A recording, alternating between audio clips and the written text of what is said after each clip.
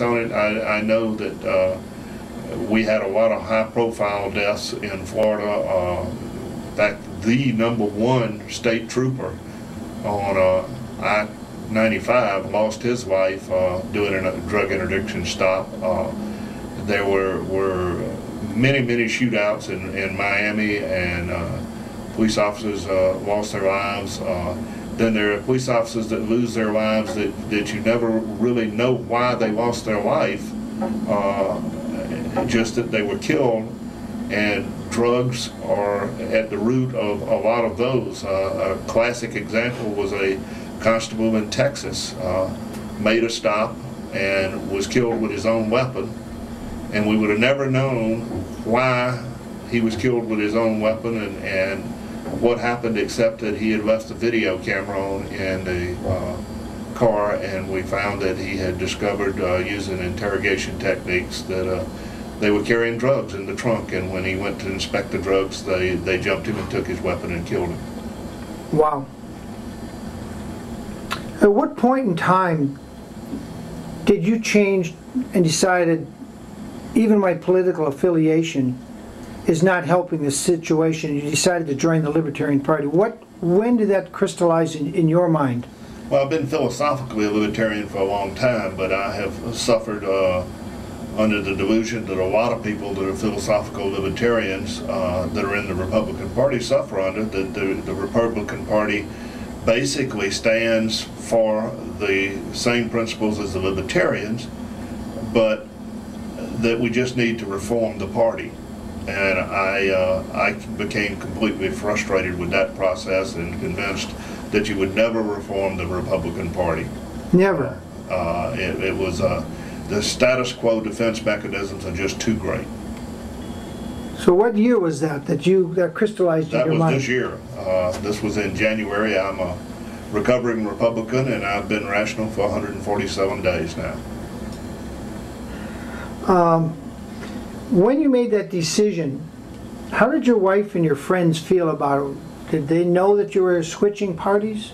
Well, my wife knows the agony that I've gone through over several years about what was going on with the Republican Party, and the fact that you couldn't get any traction as to changing things or reforming that party. And so it was actually, I think, a sense of relief to her, because I was a much happier person after I made that decision. And matter of fact, I could shave in the morning without wondering about what I stood for.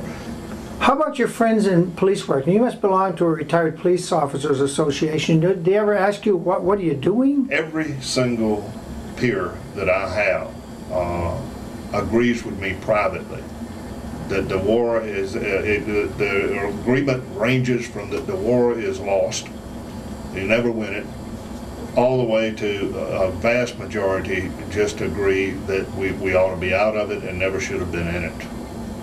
How many people of your peers would you say? Is that 20, 25? Every chief that I engage in any conversation for any length of time shares that same thing. They just can't do it publicly. Did you ever meet the former chief of Gary, Indiana, who said this 25 years ago, that we ought to end the drug war?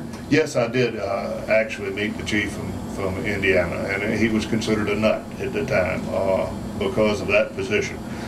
And what do you think of the nut now? He was a prophet.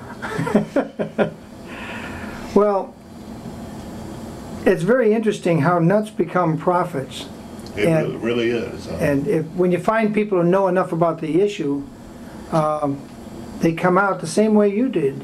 What would you recommend for people who are still in the Republican Party, still, hemming and hawing, thinking, I don't want to waste my vote? What would you say to them?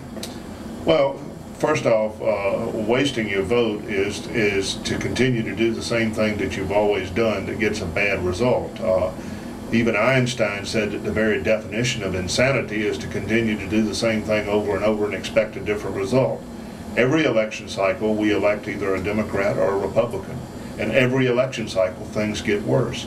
And for us, the voters, us, the citizens of this country, if we want to change, what we have to do is we have to change. We have to change what we're doing and how we're voting. And what are you personally going to do this election cycle? What are you doing to make that change? I am giving people an honest choice. I'm sticking with the issues that actually affect them. It's very difficult to go and talk to people about the Liberty Tree and to get any attention from them. But what you can do is you can talk about the fruits of liberty, and they do want to talk about that. And when you talk about the fruits of liberty to the average American, it sounds good. So you're running as a candidate for what district and what state? House District 20 in the state of Florida. And you're running as a Republican, Democrat, or Libertarian? I'm running as a Libertarian. Are you going to stick with the Libertarian Party? I'm a Libertarian for life. Well, there you had it, people. My interview with retired Chief of Police Jerry Cameron, a very establishment-looking man. He's a recovering Republican, now a Libertarian for life, he says. You heard him? I didn't put any words in his mouth. Those were his own unrehearsed interview. A chief of police saying, end the drug war, we're making things worse. That's just what Honorable James P. Gray, who you've seen on my show for almost a month prior to this, Orange County judge saying, end the drug war. The reason they don't is because too many cops, too many sheriffs make lots of extra money in federal grants, and it creates more victims that need help, that go on welfare because their husband or their wife is now in prison. The thing is a disaster. Libertarians are not asking people to everybody go out and do illegal drugs. We're just saying the drug war is making it worse. And I'm not going to bring up little Alberta Sepulveda, murdered, in my opinion, by Officer Hahn in Modesto when they shot the little 11-year-old Latino boy in the back, laying face down on his bedroom floor. That's part of the drug war. You kill little kids. But no. You know, there's lots of cops and sheriffs who want to go out there and let people get killed who are totally innocent. Well, there's a recovering Republican, Jerry Cameron. Now, I want to go back to him and let you hear a little bit more of the interview with retired police chief Jerry Cameron. This year became a Libertarian candidate in the 20th Assembly District of Florida. Back to Jerry. How do the people that you work with in law enforcement, sheriff's deputy, DEA agents, FBI, how do they respond to you now, privately or publicly?